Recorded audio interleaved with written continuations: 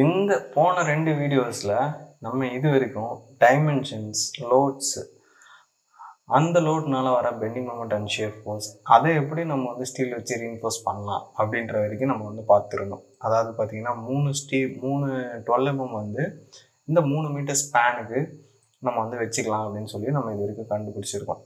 அப்புறம் பிடி இதெல்லாம் வந்து ஃபர்ஸ்ட் ஸ்டெப்லேயே வந்து கண்டுபிடிச்சிட்டோம். ஸோ நெக்ஸ்ட் ஸ்டெப் என்ன அப்படின்னு சொல்லி பார்த்தீங்க அப்படின்னா ஷியரை வந்து கண்டுபிடிக்கிறது தான். ஏபிசிடி இ தான் கரெக்ட் தான். ஷியர் நீங்கள் என்ன பண்ணுங்கன்னா பேஜ் நம்பர் 72 எடுத்துக்கிட்டீங்க அப்படின்னா nominal shear stress is equal to VU divided by B into D.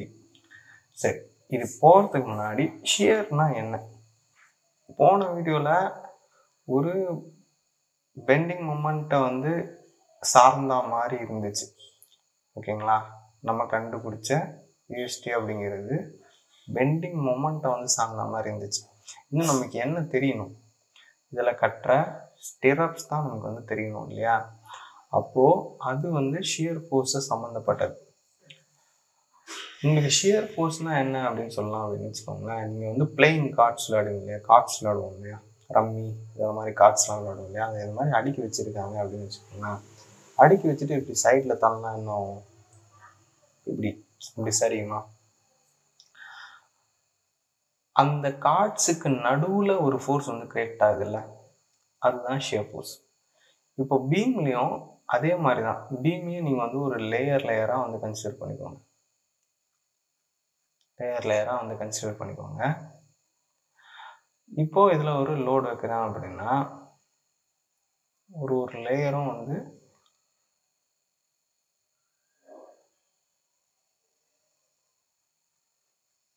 இப்படி ஆமாம் அந்த லேயர்ஸ்குள்ளே வந்து ஃபோர்ஸ் வந்து கிரியேட் ஆகுமா, அதுதான் ஷியர் ஃபோர்ஸ். ஓகேங்களா? இப்போ அந்த ஷியர் ஃபோர்ஸ் அப்படிங்கிறது பக்கவாட்டில் இருக்குது. அதாவது பீமோட ஒரு அடிப்பகுதியில் மேல் பகுதியில் சைடு வாக்கில் இருக்குது. ஸோ அதுக்கு வந்து ஸ்டிரப்ஸ் தான் கரெக்டான ட்ரீட்மெண்ட்டாக அது வந்து இருக்கும். ஸோ அதுக்கு தான் ஃபஸ்ட்டு வந்து நாமினல் ஷியரை வந்து கண்டுபிடிக்கணும்.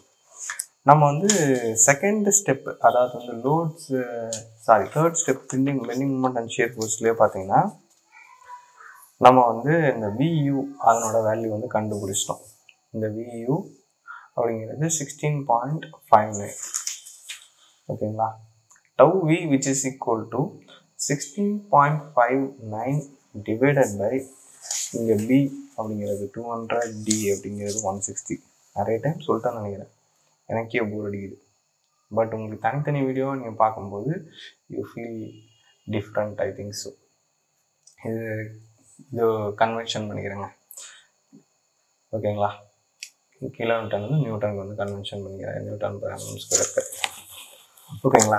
இப்போது இதெல்லாம் வந்து அடித்து போட்டு பார்த்தீங்கன்னா உங்களுக்கு 0.51 Newton per mm square nominal stress shear stress வந்து கிடைக்கும், ஒரு பீமில் வந்து கிடைக்கும். ஓகேங்களா? இதில் பர்சன்டேஜ் ஆஃப் டென்ஷனில் எத்தனை பர்சன்டேஜ் வந்து நடக்குது அப்படின்னு சொல்லி பார்க்கணும். So P which is equal to AST divided by breadth into depth into 100. இதுவும் அதே பேஜ் நம்பர் 72லேயே இருக்கும் இந்த ஃபார்முலா. ஓகேங்களா? So AST divided by B into D into 100. அதாவது பீமோட டென்ஷன் ஏரியாவில் எவ்வளவு ஷியர் வந்து நடக்குது, ஷியர் ஃபோர்ஸ் வந்து எவ்வளோ நடக்குது, எத்தனை பர்சன்டேஜ் நடக்குது அப்படின்ட்டு தான் இது. ஓகேங்களா? அதில் வந்து AST ஏரியா ஸ்டீல் எவ்வளோ நம்ம வந்து கண்டுபிடிச்சது 399. நம்ம வைக்கிற ஸ்டீலை தான் நம்ம இப்போ வந்து எடுத்துக்கணும். ஓகேங்களா? நம்ம வந்து 3 12 வைக்கிறோம். 3 12 வந்து 399. B 200, D வந்து 160 இன்ட்டு வந்து 100. ஓகேங்களா? இது போட்டு பார்த்தீங்கன்னா உங்களுக்கு 1.05% வந்து இந்த டென்ஷன் ஜோனில் வந்து ஷியர் வந்து ஆக்ட் ஆகுது. ஓகேங்களா?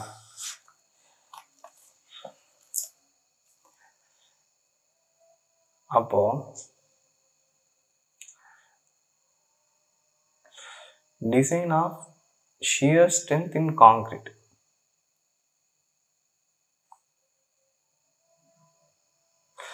காங்கிரீட்டில் எவ்வளோ ஸ்டியர் ஸ்ட்ரென்த் இருக்குது அப்படின்னு சொல்லி கண்டுபிடிக்கிறதுக்கு இந்த பர்சன்டேஜுக்கு ஒரு வேல்யூ வந்து கோட் புக்லேயே ஒரு டேபிளில் இருக்கும். அது வந்து பேஜ் நம்பர் 73 டேபிள் 19 எடுத்துக்கிட்டிங்கன்னா ஒரு பெரிய டேபிள் இருக்கும். அதில் இந்த பர்சன்டேஜ் 1.05%க்கு நம்ம யூஸ் பண்ணுற கிரேட் ஒன்று இருக்கும். நான் இங்கே ஃபோட்டோ போடுறேன், எடிட்டில் போடுறேன். அப்போ பார்த்தீங்கன்னா M20 கிரேடுக்கு நேராக பார்த்தீங்க அப்படின்னா 1.05 அப்படின்னு சொல்லி ஒரு வேல்யூ இருக்காது. அதில் வந்து 1 இருக்கும், அதை விட்ட 1.25 இருக்கும். இதுக்கு நடுவில் வந்து 1.5 இருக்கிறதுனால நம்ம என்ன பண்ணுறோம்னா 1ஓட வேல்யூ ஃபஸ்ட்டு எடுத்துக்கலாம். 1ஓட வேல்யூக்கு நேராக M20க்கு நேராக என்ன இருக்குன்னா 0.62 அப்படின்னு சொல்லி ஒரு வேல்யூ இருக்குது. 1.25க்கு நேராக என்ன இருக்குன்னு பார்த்தீங்கன்னா 0.167 அப்படின்ற ஒரு வேல்யூ வந்து இருக்குது. ஓகேங்களா? இப்போது இந்த ரெண்டு வேல்யூக்கு நடுவில் தான் நம்மளோட 1.05 அப்படிங்கிற ஒரு வேல்யூ இருக்குது. இதை நம்ம எப்படி கண்டுபிடிக்கலாம்னா இன்டர்போலேஷன் மெத்தட் அப்படின்னு சொல்லி ஒரு மெத்தட் வந்து இருக்குது. Interpolation method. கேமரா பார்த்துட்டு எழுதுறதுனால சுத்தமாக முடியலைங்க, ரொம்ப குழப்பமாக இருக்குது. கண்ணாடி பார்த்து எழுதுகிற மாதிரியே இருக்குது. கண்ணாடி பார்த்து எழுதிருக்கீங்களா? எப்பயாச்சும் ஃப்ரீயாக இருந்தேன் ட்ரை பண்ணி பாருங்க. கண்ணாடி பார்த்துக்கிட்டே எழுதுகிறோம். சரி, ஓகே. இன்டர்போலேஷன் மெத்தடோட ஃபார்முலா என்னென்னா y which is equal to y1 plus x plus minus x1 into y2 minus y1 divided by x2 minus x1. ஓகேங்களா? இப்போ இதுக்கு வரும். இதை எப்படி எடுத்துக்கலாம் அப்படின்னு சொல்லி பார்க்கலாமா? இதை வந்து x1 எடுத்துக்கலாம், இதை வந்து x2 எடுத்துக்கலாம், இதை வந்து y1 எடுத்துக்கலாம், இதை வந்து y2 எடுத்துக்கலாம், இதை வந்து xன்னு எடுத்துக்கலாம். ஓகே, இப்போ இதை ஃபார்முலாவில் போடுங்க. y1 என்ன 0.62 ப்ளஸ் x என்ன 1.05 மைனஸ் x1 என்ன 1. இதெல்லாம் மறைக்கணும்னா நான் வேறு கேமரா பார்க்கணும், நோட்டு பார்க்கணும், போடணும். ரொம்ப டஃப்பாக இருக்குங்க. Just I'm applying in the formula, okay? You can get it, I think so. Just இந்த ஃபார்முலாவில் இந்த வேல்யூஸ் அப்ளை பண்ணியிருக்கேன், அவ்வளோதாங்க, வேறு எதுவுமே பண்ணல. ஓகேங்களா? இதை எடுத்து நீங்கள் சால்வ் பண்ணி பார்த்தீங்க அப்படின்னா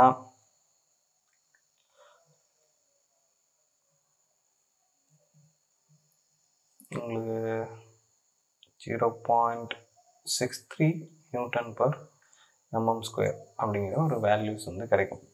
அது கரெக்டாக இருக்கா இல்லையா அப்படின்னு சொல்லி நம்ம எப்படி தெரிஞ்சுக்கலாம் அப்படின்னா 6.2க்கும் 6.7க்கும் நடுவில் தான் நமக்கு இந்த வேல்யூ வரும். அதாவது வந்து இந்த ஷியர் ஸ்ட்ரென்த் ஆஃப் கான்க்ரீட் வந்து நமக்கு வந்து M20 கிரேடில் இவ்வளோ பர்சன்டேஜ் ஆஃப் வந்து ஸ்டீலில் இருந்துச்சு அப்படின்னா நமக்கு வந்து 1ல் வந்து 0.62% இருக்கும், 1.25ல் 0.67% இருக்கும். நமக்கு வந்து 1.05 தான் இருக்குது நம்மளோட percentage of tension.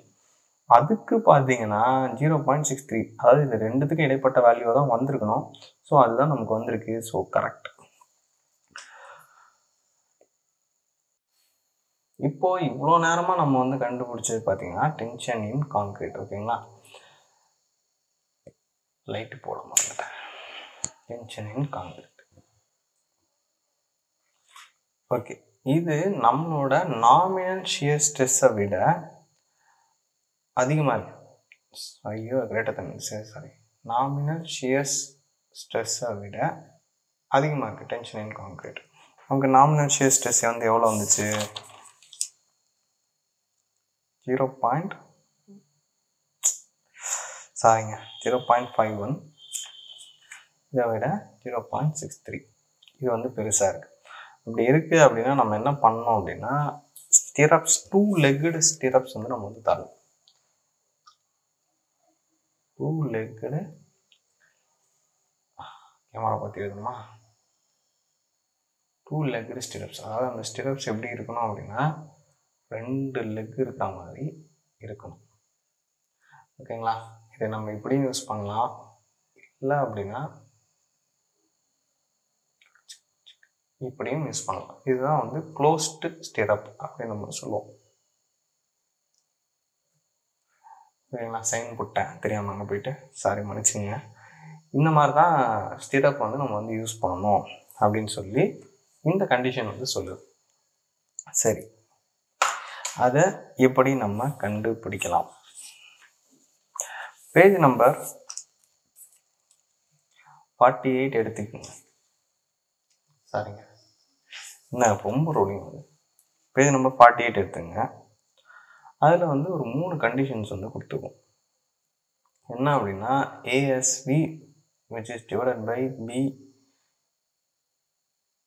BSV which is equal to 0.4 divided by 0.87 into f of y. இது ஒரு ஃபார்முலா இருக்கும். செகண்ட் என்ன இருக்குன்னா, SV which is equal to 0.75 into D. இது ஒன்று இருக்கும். அப்படி இல்லை அப்படின்னா SV இது 300 அப்படின்னு சொல்லி ஒரு 3 கண்டிஷன். இதில் எது கம்மியாக இருக்கோ, எது லெஸ்ஸராக இருக்கோ அதை வந்து யூஸ் பண்ணணும் அப்படின்னு சொல்லி சொல்லுது. இதில் SV அப்படிங்கிறது தான் நமக்கு தேவை. அதாவது வந்து ஸ்டிரப்ஸ் அதனோட ஸ்பேசிங் அது நமக்கு தேவை.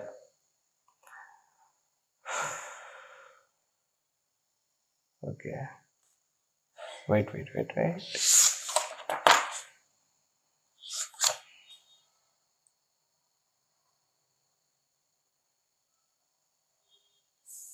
ஓகே, எஸ்வி அதனோட ஸ்பேசிங் வந்து நமக்கு தேவை.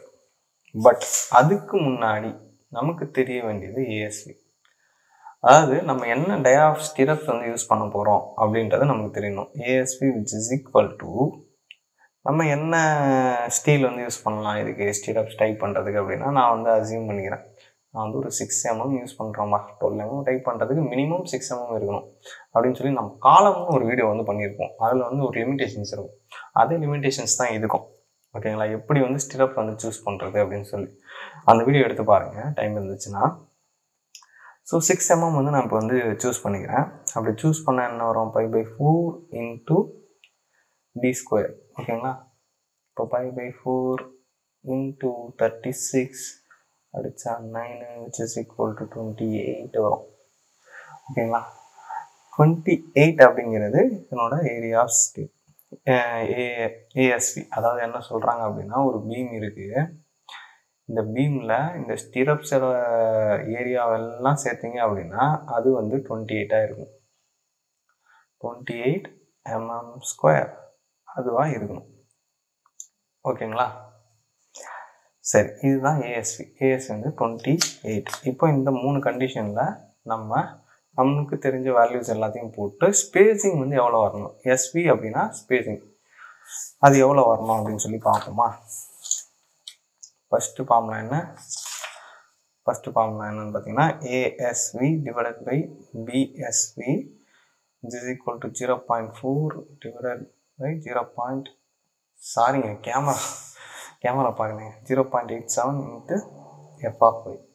ஓகேங்களா? இப்போ நமக்கு எஸ்வி தான் தேவை. ஏற்கனவே இந்த ஃபார்முலா தான் எடுத்தேன், ஸோ அட்ஜஸ்ட் பண்ணிக்கோங்க. ஓகேங்களா? SV which is equal to 0.87 f of y into ASV divided by 0.4 into b அப்படின்னு சொல்லி மாற்றி எழுதிக்கலாம். ஓகேங்களா? இப்போ இதில் நமக்கு எல்லா வேல்யூஸுமே தெரியும். 0.87 into f of y வந்து 415 into 28 divided by 0.4 into 200. இந்த f of y அப்படிங்கிறது நீங்கள் 6 mmக்கும் 20 mm இது 8 mm ஸ்டிரப்ஸுக்கு நீங்கள் என்ன ரேட் யூஸ் பண்ணுறீங்களோ அதை போடுங்க. நான் வந்து 415 யூஸ் பண்ணுறேன், ஸோ 415 போட்டேன். நீங்கள் இன்கேஸ் வந்து 215 யூஸ் பண்ணுறீங்க அப்படின்னா இந்த இடத்துல 215 போடுங்க. பெருசான வேல்யூ மாறாது, பட் மாறும். ஓகேங்களா? we get 126 mm. 126 mm ஸ்பேசிங்கில் இதை வந்து கட்ட சொல்லுது இந்த ஃபார்முலா. செகண்ட் கண்டிஷன் என்னன்னு பார்ப்போம். செகண்ட் கண்டிஷன் என்ன, SV which is equal to 0.75 into D.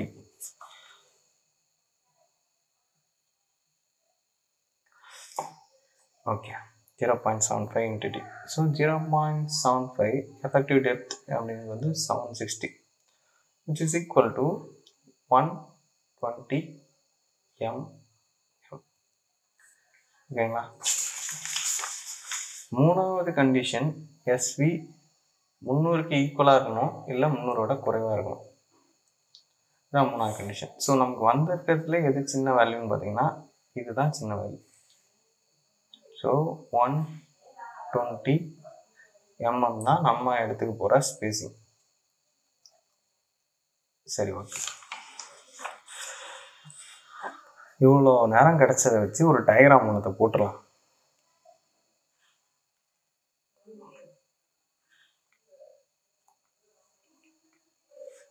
இப்போது இன்னொன்று சொல்ல மறந்துட்டு பாருங்க.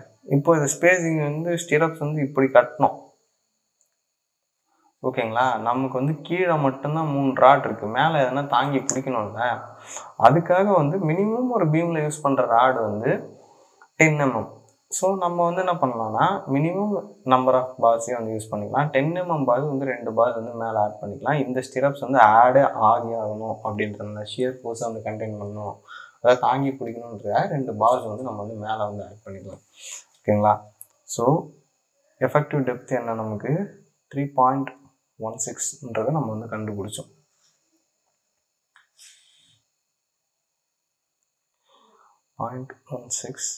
மீட்டர். ஓகேங்களா. இது 12 mm பார். ஓகேங்களா. இது எவ்வளோ டெப்த்தில் இருக்கணும், 200 mm ஓவரால் டெப்த். இது இந்த கம்பி எவ்வளோ ஹைட்டில் வைக்கணும் அப்படின்னா மேலேருந்து 160 mm வைக்கணும். கவர் எவ்வளோ வேணும்னு பார்த்தீங்கன்னா எனக்கு 40 mm கவர் வேணும். ஓகேங்களா. அப்படி கொசனை எழுதிக்க தெரியாமல் மன்னிச்சுங்க. ஓகேங்களா. இது அப்படியே செக்ஷன் வியூக்கு கட் பண்ணி காமிச்சிடும். நம்ம இங்கே மேலே ஆட் பண்ண 10 mm இதில் வரைஞ்சி விட்டோம். இதில் ஒரு 2 10 mm பார்ஸ். ஓகேங்களா. இப்படி வரைஞ்சோம் அப்படின்னா 2 10 mm, கீழே நமக்கு 3 12 mm. 3 12 mm. இது இந்த டைமென்ஷன்ஸ் எல்லாமே தெரியும். இதில் நம்ம வரையாதது ஒன்று இந்த 200 mm. இப்போது நீங்கள் கேஷ் பண்ணுறதுக்கு கொடுக்கலாம். இதுக்குள்ளே இருக்கிற ரிங் 6 mm. அதை 120 mm ஸ்பேஸிங்கில் கட்டுவீங்க அப்படின்னு சொல்கிறேன். இதனோட டிஃப்ளெக்ஷனை செக் பண்ணுறதுக்கு சில ஸ்டெப்ஸ் இருக்குது. அது தேவையில்லை. ஆக்சுவலாக நம்ம கம்ப்ளீட் பண்ணிட்டோம். அந்த டிஃப்ளெக்ஷனை செக் பண்ணோம். இது ஃபஸ்ட்டு ப்ராப்ளம்லேயே ரொம்ப தூரம் வளர்க்க வேணாம். எனக்கே தெரிஞ்சு கிட்டத்தட்ட ஒரு 50 minutes மேலே நான் ரெக்கார்ட் பண்ணிகிட்டு இருக்கிறேன். 1 hour கிட்ட ஆக போகுது. இதுக்கு மேலே நான் உங்களுக்கு போர் அடிக்க விரும்பல. இப்போ நமக்கு ரிசல்ட் கிடச்சிருச்சு. டிஃப்ளெக்ஷனை எப்படி செக் பண்ணுறது அப்படின்ட்டு நம்ம இன்னொரு ப்ராப்ளம் எடுத்து போட்டு செக் பண்ணிடலாம். ஓகே. என்னால் முடிஞ்ச வரைக்கும் ஒரு பீமை எடுத்து டிசைன் பண்ணி முடிச்சிருக்கேன். இது உங்களுக்கு புரியும் அப்படின்னு சொல்லி நான் நம்புகிறேன். ரொம்ப நாளாக இந்த டாபிக் போஸ்ட் பண்ணணும்னு சொல்லி ரொம்ப நாள் வெயிட் பண்ணிகிட்டு இருந்த ஒரு டாபிக் தான் இது. ஸோ போஸ்டர் இன்றைக்கி போஸ்ட் பண்ணியிருக்கேன். டவுட்ஸ் இருந்துச்சுன்னா தயவு செஞ்சு கேளுங்க. ஒரு பீமை இப்படி தான் டிசைன் பண்ணணும். நிறைய பேர் கேட்டிருப்பீங்க, ஒரு 10 ரூமுக்கு என்ன நம்பர் ஆஃப் பார்ஸ் யூஸ் பண்ணுறது அப்படின்னு சொல்லிட்டு. இந்த ஒரு வீடியோஸில் நான் சொல்லியிருக்க நம்பர்ஸை உங்களோட க்ரைட்டீரியா, நீங்கள் ஒரு வெயிட்டிங் ஹால் டிசைன் பண்ணுறீங்க அப்படின்னா யூஸ் பண்ணிக்கோங்க. பட் உங்களோட ஒரு எப்படி சொல்கிறது, உங்களோட பர்பஸ் வேறவா இருக்குது அப்படின்னா இதை யூஸ் பண்ணாதீங்க.